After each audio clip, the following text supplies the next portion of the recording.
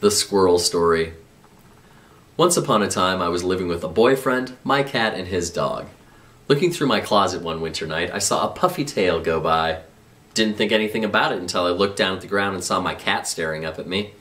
But if it wasn't her puffy tail, whose tail was it?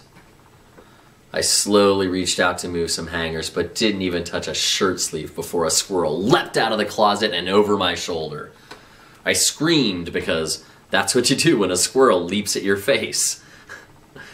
My boyfriend came running and I told him about the intruder. He immediately closed the bedroom door, locking the squirrel inside.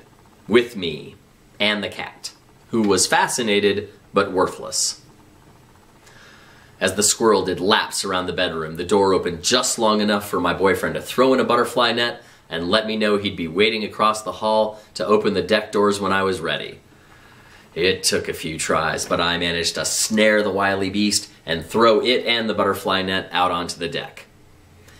It didn't take us long to realize the squirrel was trapped, so I put on a pair of leather winter gloves, went outside, and with a little bit of effort, set it free.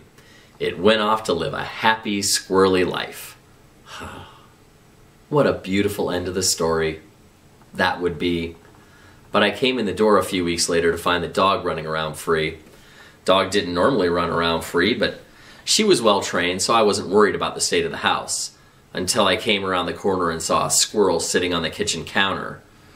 We stared each other down for a few moments, but the first twitch of movement sent the squirrel darting past me and into the living room. The dog, who had been bred and trained for hunting, was as fascinated and worthless as the cat had been. So I went and grabbed the butterfly net, scooped it up, and tossed it outside, hoping that it would land with a chance to give itself an escape. It did not. So once again, I put on my leather gloves and went outside. This squirrel was slightly less interested in my help and bit me at the base of my index finger, right through the leather gloves. Ho-ho.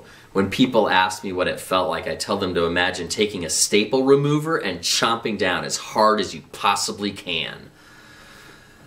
I screamed because that's what you do when you get bitten that hard.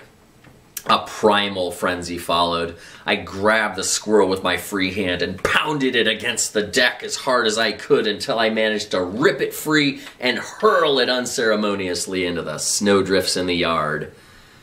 It ran away to live a happy, squirrely life. I went to the emergency room.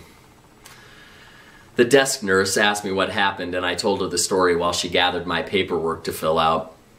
The nurse who took me back to the room also asked me what happened, so I told her the story while she took my vital statistics.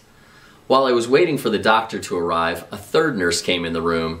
She said she was there to check supplies and, I don't know, pretended to count cotton balls while she nonchalantly asked me what happened.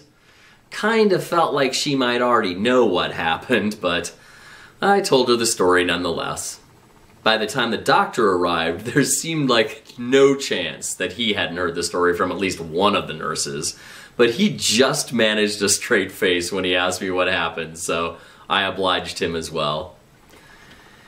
He didn't think I'd have to worry about rabies since he called it a provoked attack. You see, by trying to set the squirrel free, I provoked it to attack me.